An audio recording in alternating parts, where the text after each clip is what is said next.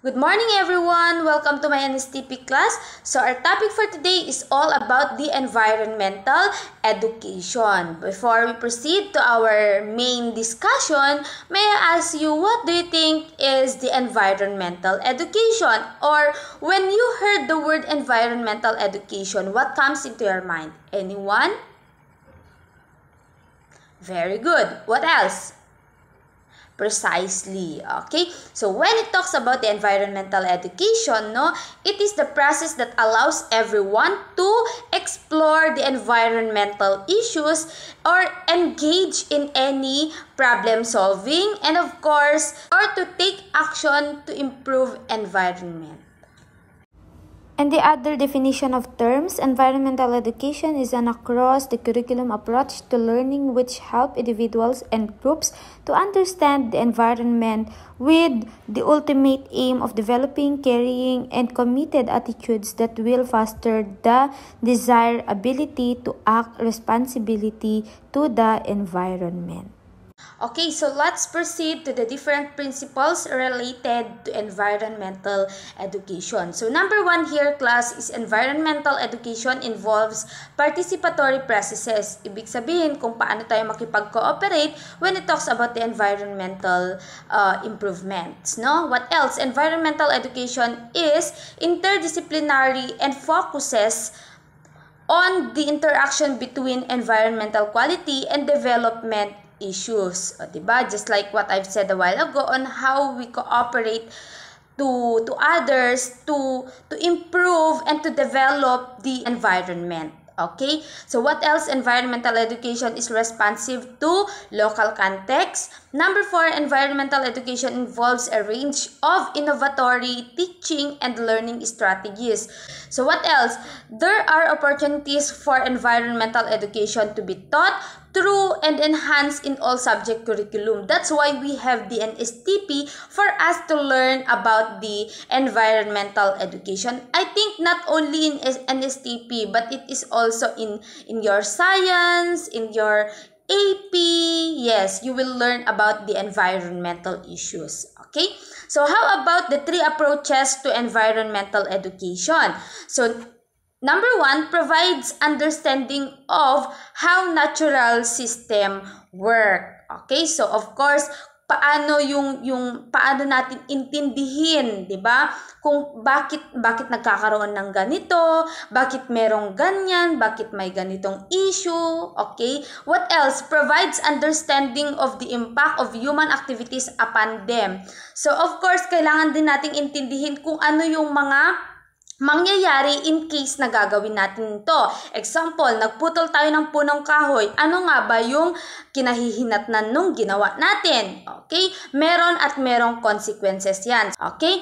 So, develops environmental investigation and thinking skills. Okay? So, number 2, education in the environmental interpretation. Okay, gives reality, relevance, and practical experience to learning through direct contact with the environment. Example, nagputol tayo ng punong kahoy, nagkaroon ng bagyo, bumaha. So, yun yung consequences natin. Yun yung experience natin. So, sabi nga dito, we need to learn from our mistakes. Okay? What else? Develop skills for data gathering and analysis. Develop aesthetic appreciation. We need to appreciate everything, example, meron tayong nakitang ganito sa surroundings natin. We need to appreciate it. Kasi hindi natin alam, baka yung punong yun ay isa sa makakatulong sa atin. Okay? What else? Fosters environmental awareness and concern. Of course, kailangan maging aware tayo na dapat wag nating gawin yung ganyan, wag natin i-allow yung mga taong nagaganito, illegal logging, mga ganyan. Okay? Next, number 3, education for the environment, a sustainable environment. Number 1, builds on education in and about the environment. Develop concerns and responsibility for the environment. Develop an environmental ethics. develop the motivation and skills to participate in any environmental improvement. So, yun nga, kailangan makipag-participate tayo, makipag-cooperate tayo kapag merong mga environmental improvements. Okay, sa barangays natin, sa municipality natin, or kahit sa mga purok lang natin, no? Kapag sinabi ng kagawad na kailangan natin magganito, maglinis, kailangan gawin din natin. Okay? What else? Promotes a willingness and ability to make lifestyle choices compatible with the wise use of environmental resources. Okay, by Meadows D. Okay, so that's it about the education for environment or a sustainable environment. So how about this one? Objectives of environmental education. So of course, here are the objectives. Awareness. Okay, so when it talks about the awareness, to help social group and individuals acquire and awareness and sensitivity to the total environmental or environment and issues. Ibig sabihin, dapat maging aware tayo kung ano yung mga nangyayari, kung ano yung dapat na gagawin, or kung ano yung kailangan nating gawin para ma-improve yung ating environment. What else? Knowledge. That's why we learned about the environmental education. So I hope you apply this in a real life, no? Knowledge is to help individuals, group, and societies gain a variety of experience in and acquire a basic understanding of what is required to create and maintain a sustainable environment. Okay? So, if we learned about the environmental education, na we need to take care for this, we need to take care of our environment, we should not allow people to cut trees, or instead of cutting trees, why shouldn't we apply the tree planting, 'di ba? Kailangan mag-tree planting tayo instead na magputol-putol tayo, or in case man na magputol tayo ng punong kahoy, dapat alam nating palitan 'yon, okay? Kung magputol tayo, dapat palitan natin 'yon, magtanim din tayo ng panibagong punong kahoy. Okay, what else? Attitude. Okay, to help individuals, group, and societies acquire of a set values and feelings of concern for the environment. Example, a garden. Yung garden natin, pag nakita natin na ang dumi-dumi, kailangan nating pulutin. Okay, maging sensitive tayo sa surroundings natin, sa society natin. Okay, so what else?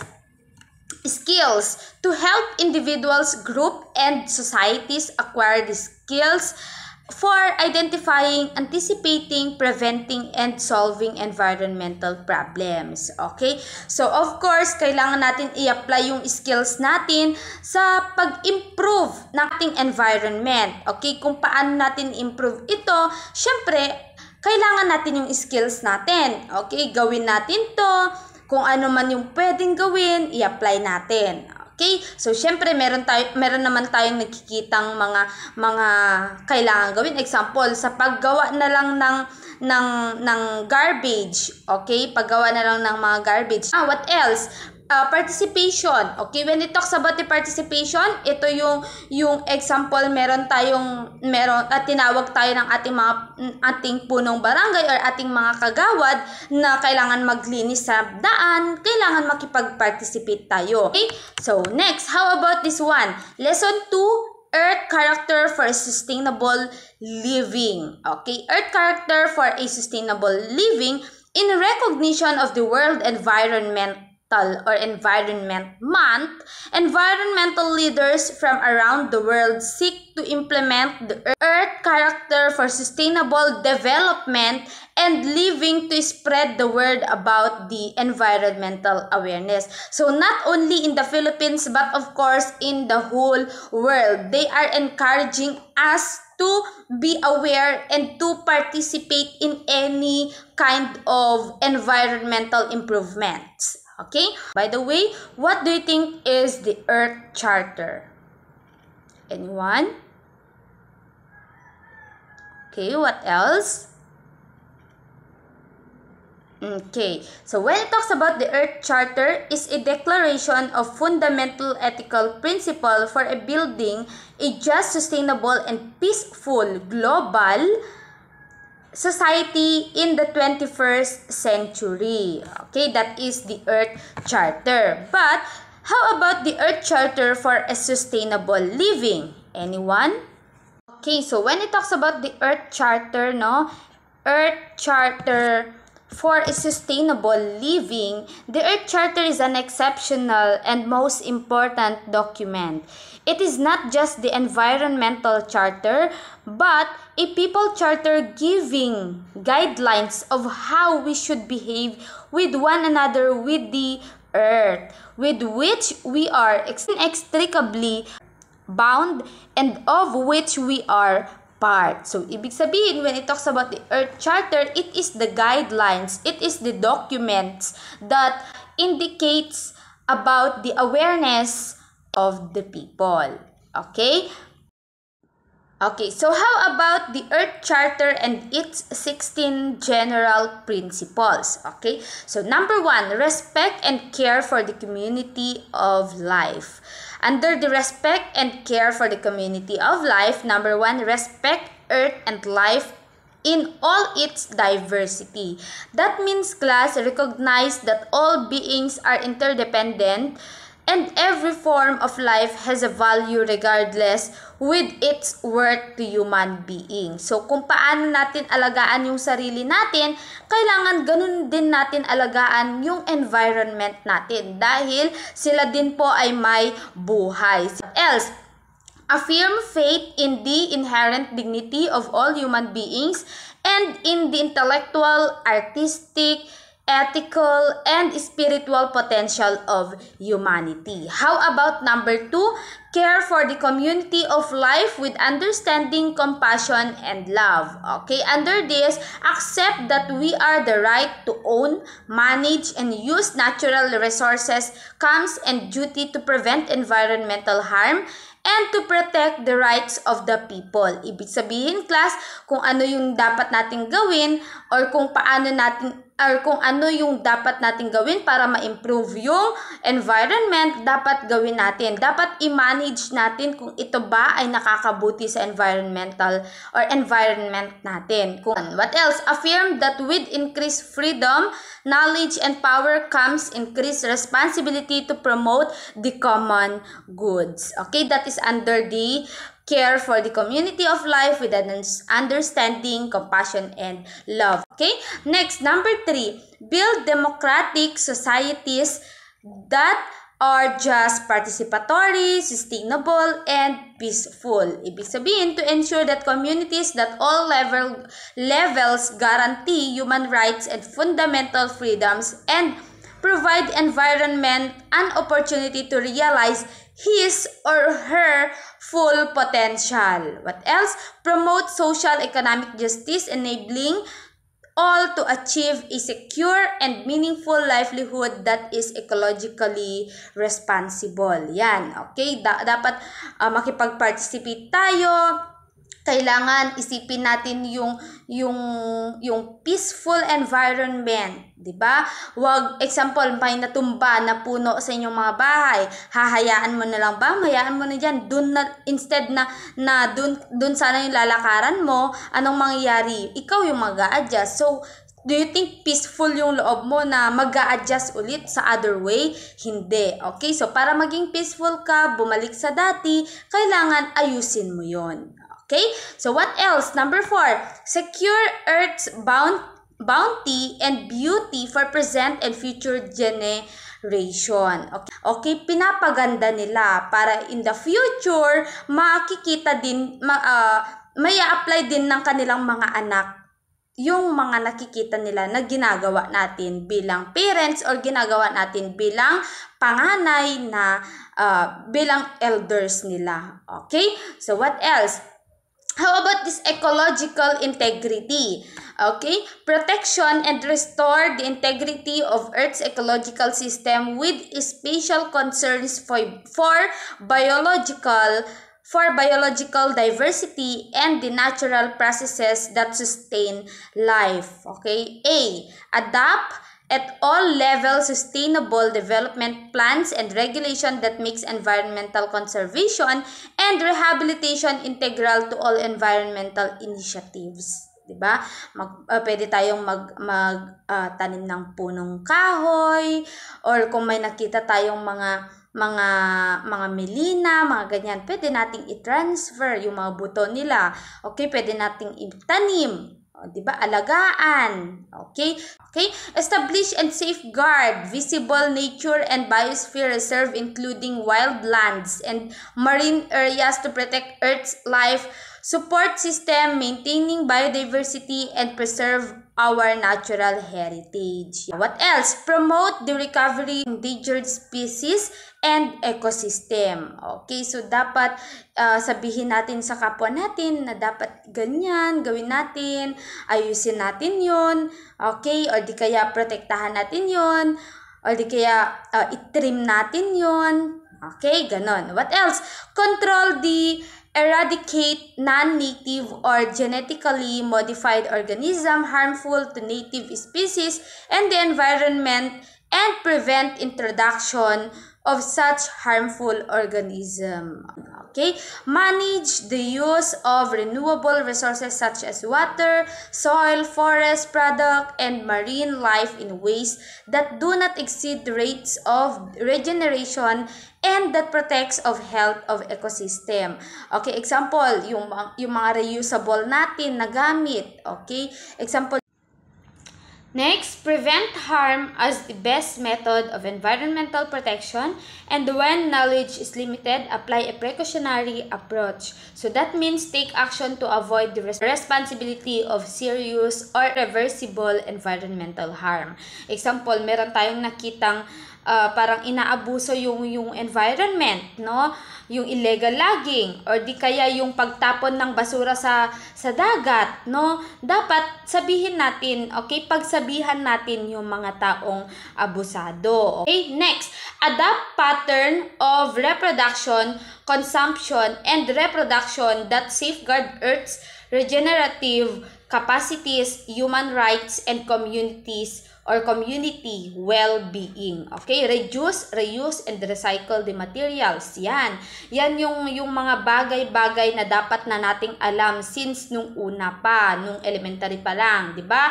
Kasi nileson na natin yan. Kung meron tayong iba't ibang garbage, no, na nakalagay biodegradable, degradable, okay, yung mga ganun, dapat alam natin kung saan natin ilalagay yung mga basura natin, okay? Example, yung plastics, okay? Yung plastic, itatapon mo ba? Wag mo yan itatapon kasi pwede mo naman yang gamitin, okay? Pwede mo pa naman yan ibalik or pwede mo pa naman yang gamitin ulit, okay? Wag agad itatapon kung saan, lalong-lalo na kung saan-saan, or dapat alam natin itapon sa tamang tapunan yung ating mga basura. Okay? What else? Next is advance the study of ecological sustainability and promote the open exchange and wide application of the knowledge acquired. Okay? Support international scientific and technical cooperation on sustainability with special attention to the needs of developing nation. Dapat suportahan natin. Example, may nag-declare na about sa environmental improvements or environment improvements. Dapat suportahan natin yon instead na naaayawan natin. Okay? So what else? Okay, so let's proceed to the social and economic justice. Eradicate poverty as an ethical, social, and environmental imperative. So that means guarantee the right to portable water, clean air, food security. Dapat alam natin yan. Okay, kung expired na, wag nang kainin. Okay, yung clean air naman, dapat ayusin natin yung environment natin para yung malanghat natin is fresh, hindi yung puro na lang air pollution, okay? Uncontaminated soil, shelter, 'di ba? Yung bahay natin, yung mga damit natin, mga kailangan natin sa katawan, and safe sanitation, allocating the national and international resources required. Okay? So dapat kailangan nating alam 'yan. Okay? Kailangan dapat alam natin 'yan. Okay? And next, ensure that economic activities and institutions at all levels promote human development in an equitable and sustainable manner. That means promote the equitable distribution of wealth within nation and among nation. Okay, dapat sabihin natin kung may nalalaman tayo, i-share natin sa ibang lugar or ibang community. Okay, next. Affirm gender equality and equity as prerequisite to sustainable development and ensure universal access to education, healthcare, and economic opportunities. Secure the human rights of women and girls and all violence against them. Okay, so what else? Promote the active participation of women in all aspects of economic, political, civil, social, and cultural life as full equal partners, decision makers, leaders, and beneficiaries. So dapat i-promote natin bilang isang babae, no, sabihin natin, okay, sa mga kapwa natin, or di kaya, 'di ba, sabi nga nila yung mga gawain na ng mga lalaki ngayon kaya nang gawin ng mga babae. Okay? So dapat wag tayong magpapatalo. Okay? So what else? Dapat makipag-participate tayo kahit alam nating hindi natin kaya, why not na itry natin, okay, bilang isang babae. Wala namang masama kung subukan, di ba? Okay, next. Uphold the right of all without discrimination to a natural and social environment supportive of human dignity, body health, and spiritual well-being with special attention to the right of indigenous people and minorities. Okay, peoples and minorities. Okay, that means eliminate discrimination. Dapat huwag natin i-allow yung sarili natin na kapag may nakita tayo is i-discriminate na natin sila. Okay, dapat iwas-iwasan natin yon. Okay, such as the based on race, color, sex, sexual. That's why I think last meeting ata yun or last topic natin na i-tackle natin about dun sa respect, no, para iwas arguments, di ba? Okay, iwas natin yung discrimination. Okay, what else? So, yan, yung sex, sexual, orientation, religion, languages, national, ethnic, or social origin. What else? How about this one? Democracy, nonviolence, and peace. Okay, strengthen democratic institution at all levels and provide transparency and accountability in governance, inclusive participation in decision making, and access to justice. Okay, that means support local, regional, and global civil society and promote the meaningful participation of all interested individuals and organizations in decision making. Example, may sinabi yung member mo na pwedeng ganito, why not na i-apply natin yon? As long as nakakabuti naman sa environment natin, as long as nakakabuti naman sa society natin, why not na paringgan naman natin yung ideas ng ibang tao. Okay? What else? Integrate into formal education and lifelong learning the knowledge, values, and skills needed for a sustainable way of life. Ibig sabihin, promote contribution of the art, humanities, as well as sciences in sustainability education, or provide all, especially children, youth, o kayo yan, di ba? With educational opportunities that empower them to contribute actively to sustainable development. That's why we learned this kind of topic, no, for us to apply in a real life. Then after this, after you learned this topic, pwede mong i-share to your community members. Pwede mong i-share to others, di ba? For them to learn also, for them to apply. Okay? Kung ano yung pwede mong sabihin, kung ano yung pwede mong i-share sa kanila. Okay? Next, treat all living begins with respect and consideration. Okay? Prevent cruelty to animals kept in human societies and protect them from suffering. Protect wild animals from method of hunting, trapping, and fishing that cause extreme, prolonged, or avoidable suffering. Okay? Dapat kung meron tayong nakita na, di ba, yung binabaril yung mga ibon, or di kaya nag-hunt sila ng mga ganitong animals, dapat pagsabihan natin sila. Next, promote a culture of tolerance, non-violence, and peace. Next, Lesson 3, Ecological Solid Management Act of 2000. It is under the Republic Act 9003. Okay, so what is it all about? Republic Act 9003 or 9003 considers waste as resources that can be recovered, emphasizing recycling, reuse, and composting as method to minimize and eventually manage waste program. Okay? When you heard about the recycling, to recycle any materials na pwede nating gamitin pa, di ba? Yung instead na itatapon mo, pwede mo pang i-recycle. Okay? Reuse, di ba? Gamitin, just like yung sinabi ko kanina, plastic, straw. Okay? What else? Composting. O, 'di ba? Yung mga plastic na fan-cham natin, pwede nating gawing bag, 'di ba? Itahi lang natin 'yun. Okay? So, 'yun yung mga kailangan nating i-apply. 'Yun yung under dito sa Republic Act 9003. Okay? This act aims to ensure the protection of the public health and environment. Okay? It is the other way to protect the environment. Utilize environmentally sound method that maximize the utilization of valuable resources and encourage resource conservation and recovery. Okay, yan yung aims. What else?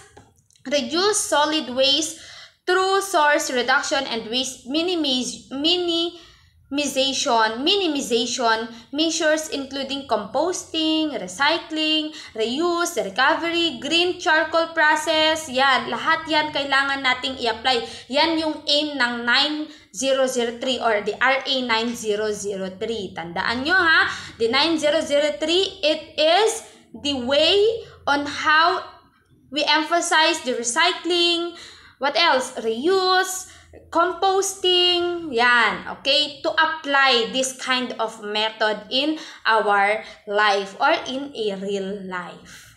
Okay, so what else? O, wag na natin basahin lahat, no? Let's proceed to environmental issues and concern. Of course, we have the different kinds of issues, concern, no? What are these? Worldwide, in developed and developing countries, environmental problems are among the most important concerns facing people and their government. The problem include climate change. Or what is climate change? Very good.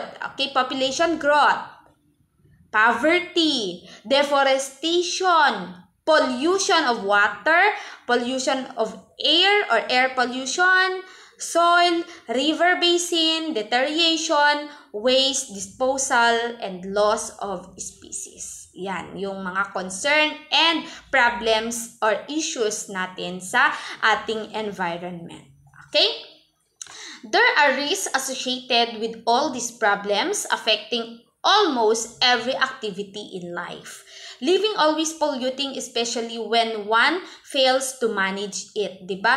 Kapag hindi natin na-manage yung sarili natin, tapon natin dun. Ano 'yon? Waste, pollution, 'di ba? Hindi natin, or di kaya kapag yung sasakyan natin, 'di ba? Yung sobrang ingay, yung mga muffler yan, o pag hindi natin na-minimize 'yon, hindi natin na-maximize, na-minimize 'yon, hindi natin nalimitahan 'yon, ano mangyayari? That is under the noise pollution, 'di ba? Yan.